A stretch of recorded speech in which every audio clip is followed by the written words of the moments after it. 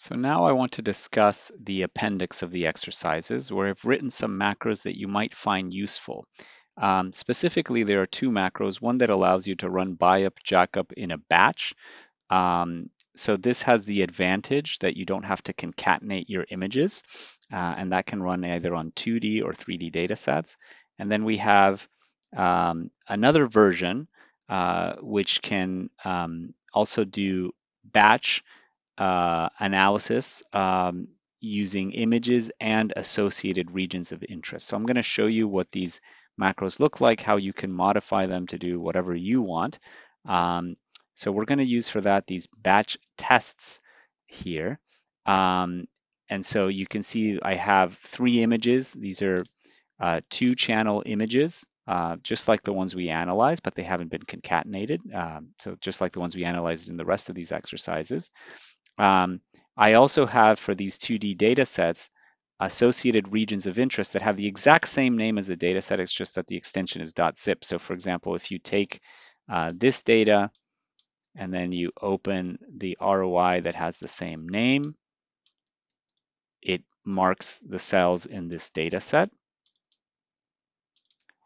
And finally, I have 3 3D data sets where you can see this one has 17 Z slices, this one has 16, and this one has 18. So they have different slices and they're 3D data sets. So the advantage of the macros is that you won't need to concatenate them, and concatenation is not possible when you have Z stacks with different numbers of Z planes. And also it will organize all the reports together so that you have them saved in case you want to access them. So let me show you how those macros work and how you might need to modify them for for your data and different ways that you might want to run buyup jackup. So the macros are in the macros folder, and they're called batch buyup jackup or batch buyup jackup with ROI. So if I drag batch buyup jackup here, here's the macro. You have to point it to an input directory, and it will run buyup jackup with the conditions established here in this line. So if you want to run it under using different conditions, I think I've set it to Otsu by default, you will need to change this line. How do you figure out how to change this line? Let me show you how to do that. So if we go to batch tests, for example, we go to 2D data, I drag this. Let's say I want to run buyup jackup.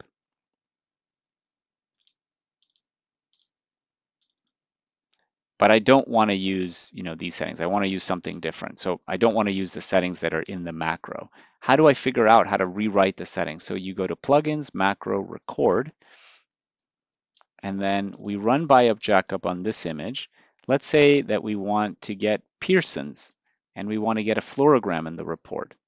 So if I say OK, this will do whatever. And then here, this line is the one that you need to replace in this line to run buyup jackup how you want.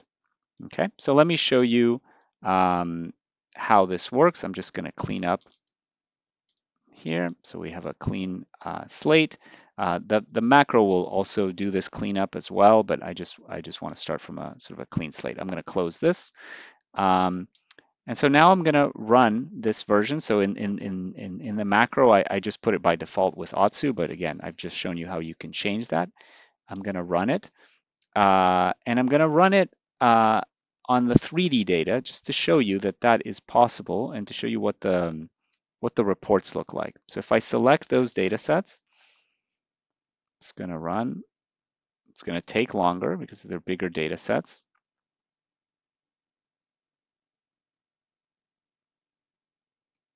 Okay, so it's finished. So what did it do once it finished? So you can see in the 3D data, it now has a results of analysis folder, and in that folder, it has the analysis log, so everything here, the results, so this, and then it has these image reports, which in this case are stacks.